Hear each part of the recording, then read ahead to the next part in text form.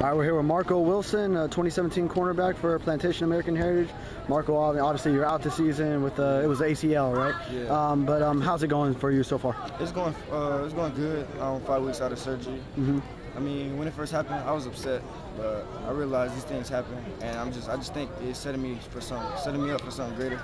Next year, I know I'm gonna go off, and I'm more hungry now, and I'm more humble that this situation happened to me.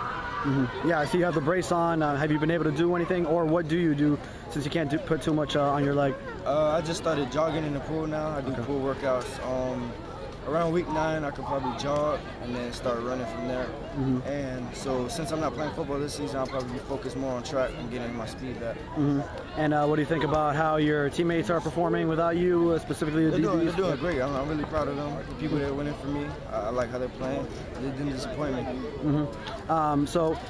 Schools, obviously recruiting, has anyone slowed down because you've been injured, or are schools still showing you the same amount of love? No one really slowed down because of my injury. I've told them about it, and they think that I can get back to what I usually do, locking down receivers, and they're not really worried about it. They just say, take the rehab serious, and I could be back on the field, and I'll be fine. Yeah, and how positive is it that it's not your senior year, that you still have that year afterwards? I was really grateful that it happened.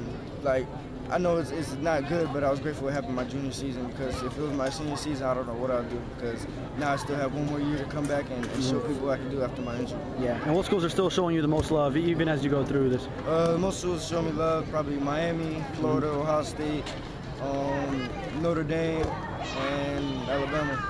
Okay, and do those schools kind of make up your top right now, or where do you stand? I have no top right now. Okay, but now obviously your brother is at Florida, so how much of an advantage is that, though, having your brother over there? He gets to tell me like how things go over there, how the coaches work, how the system works. So that's pretty good advantage. But I'll still like to see what other colleges have to offer. Okay. And what are your expectations for your Patriots this season? They started off great. They shocked the world. Some people thought we weren't going to do that good because we lost some 5 stars and all that. But we're not worried about that. I mean, we're going to state championship.